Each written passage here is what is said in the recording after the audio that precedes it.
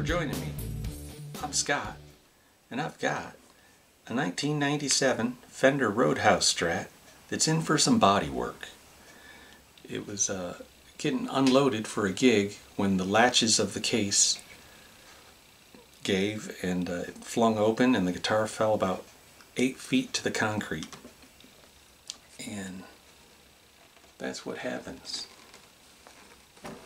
So we're going to be doing a whole lot of body work today. It's going to seem like you're watching auto body repair, because I'm going to whip out the Bondo and all that kind of stuff, and hopefully this goes well and I get it back to him in time for the Luke Combs Tour 2023.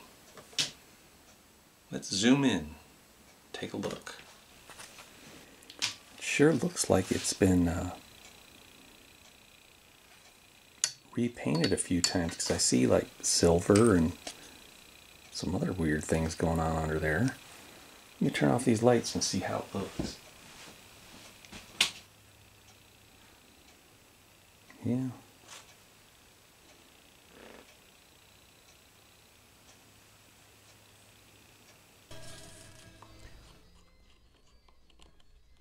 Boy, I tell you, a ding like this really is hard to get smooth again. I'm just chipping away at some of those little mountains. It was like there's some little valleys and there were some little mountains sticking up. It was all rough.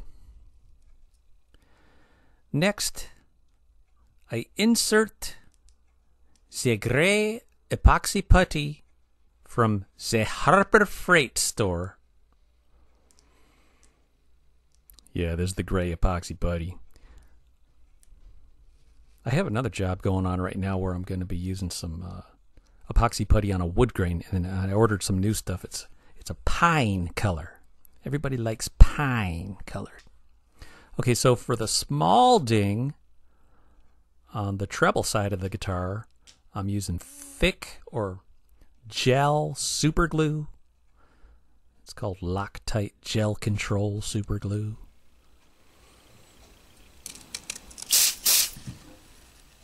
Now, with a little help from some accelerator and some peel and stick 120 grit tape, I'm going to level sand those little mountains right off.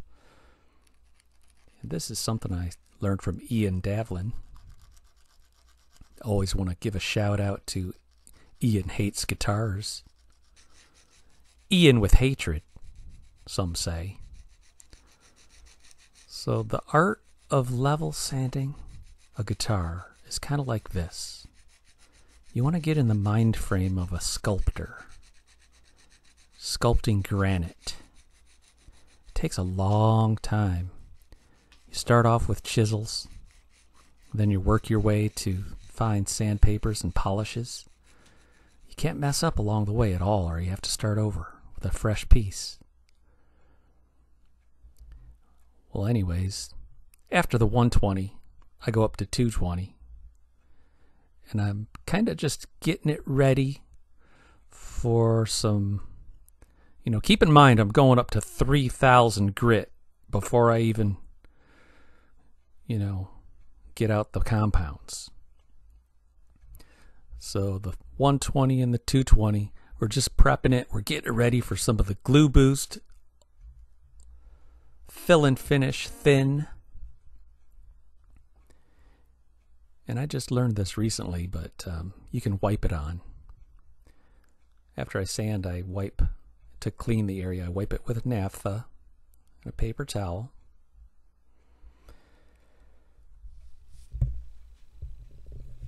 Just want to make sure that there's no dust. And then this, I want to put on about 9 coats of this Glu+Boost fill and finish thin with paper towels.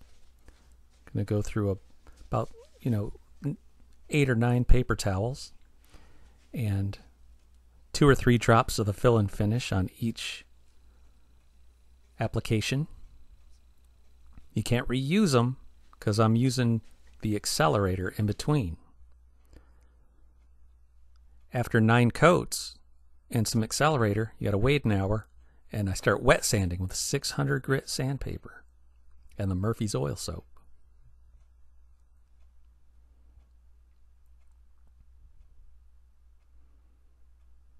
Sometimes I spray the Glu+Boost onto a paper towel and kind of rub it over the area. Then I wipe. Then I wait. Then I accelerate. Total of 9 coats.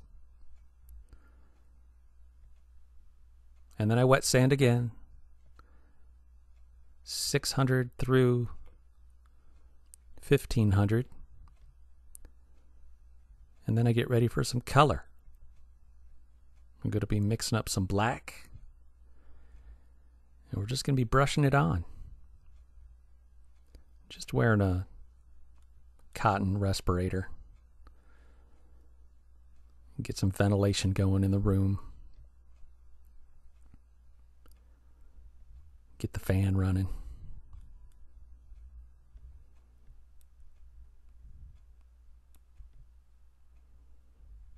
More wet sanding.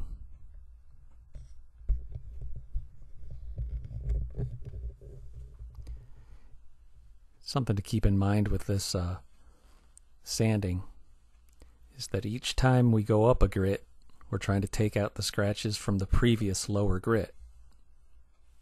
So if we ever go back from 600 back down to 400, we got to do the 600 again before we can do the 800.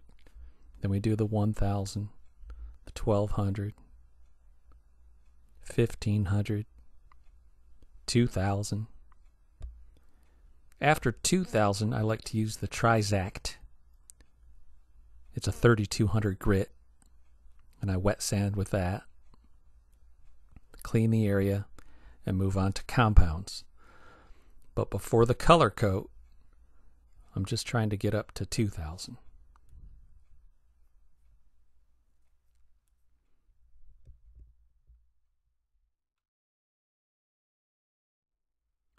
This is the Mixol black.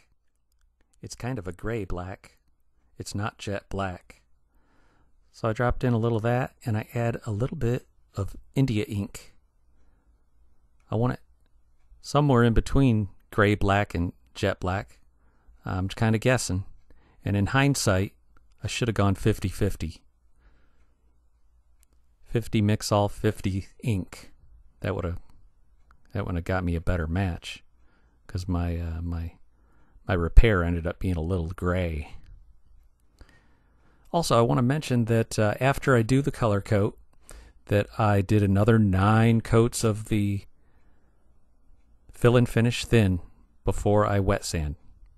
I lost some of the footage on the wet sanding and polishing, but right here I'm dropping in the black with a brush, and I did 2 kind of thick coats. If I were to do it over again, I would have mixed more shellac into the cup and brushed on like 4 or 5 coats with about 15-20 minutes in between each coat, because these 2 thick coats took 20 hours to dry. I had to wait and do the 9 coats of fill and finish thin over top of it. I had to wait till the next day. Ready to do some wet sanding. I've got wet sandpaper here, foam blocks of various sizes, Murphy's oil soap. I like to wear a towel over my shoulder. That way I can wipe it down as needed. And I like to start with 600 grit.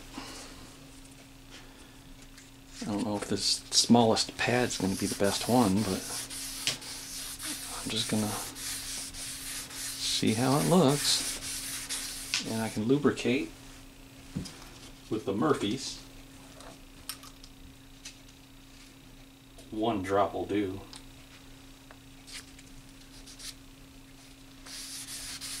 Soapy.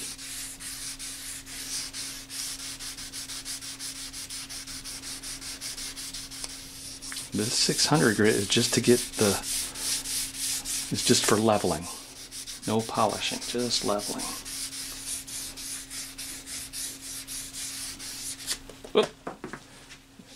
bit. We'll see how we're coming along. Bring you in from this angle so you can see all that texture.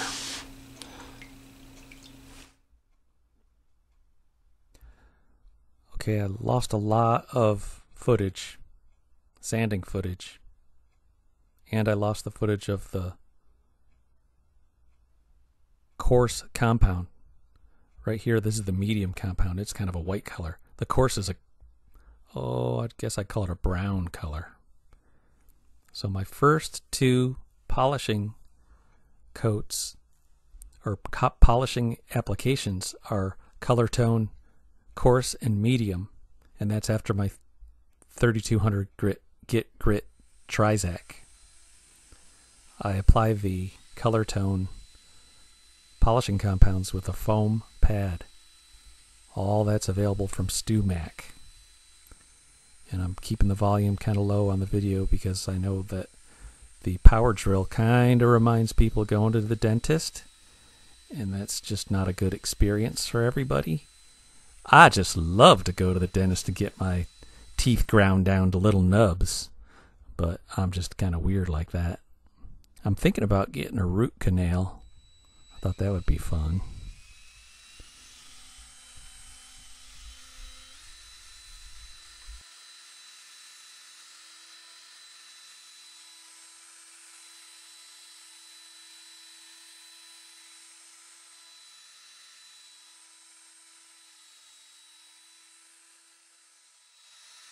Didn't even mention, but you want to make sure you use a different pad for each compound. You know, I've got one for coarse, medium, polish. Here's a new one. I got about $100 worth of pads right here. I even make sure that I don't put the wrong lid on. I label each lid, you know, M for medium. Also, you know, I bag these to keep them from getting crispy. But just label everything, you know, if you're doing this kind of stuff.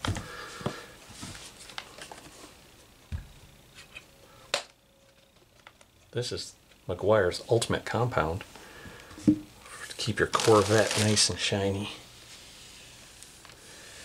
You gotta keep your Corvette looking good. Now it's time for ultimate polish. Always put it on the pad, not on the project. And I can't emphasize enough how you just can't skip a step when it comes to a polyester finish. Hundreds of dollars of polishing and sanding. Lastly, I do a little wax and a little guitar polish. And if you really want to go crazy, you can repeat this step 12 times, man. However much wax you want to build up into all those little scratches, and how shiny do you want to get this whole thing, I don't know, but I'm just going to do one coat for now. Maybe I'll put some strings on it, I don't know. I'd like to play it for you guys. Since it's going to be hitting the road and going on tour, you guys might see this on the road, the Luke Combs. And just remember the story when you see it, that his good old buddy from Tupelo, or actually it's Boonville, Mississippi, Dustin. They're both named Dustin, and the Dustin that's hitting the road with Luke Combs always wanted this guitar, and his friend Dustin finally decided to give it to him, and before he did, he wanted to get it all shined up, fixed up, get rid of that big ugly ding for his friend, and I can just give it to him. So here's a recap of everything. We got all the wet sandpaper, Murphy's oil soap, the Trizac, the polishing pads, the foam. I use a hockey puck to keep everything inside the water. I got the compounds, the pads, coarse, medium, and then I use the Meguiar's Ultimate. I have a pad for that. I also have one for the polish. I go to the wax, and then the guitar polish. So that's a lot of investment in And the pads alone are the most expensive thing. Those like $15 per pad. Anyways, I'm thinking about stringing this guitar up and doing a sound demo of it. I think I might just do that.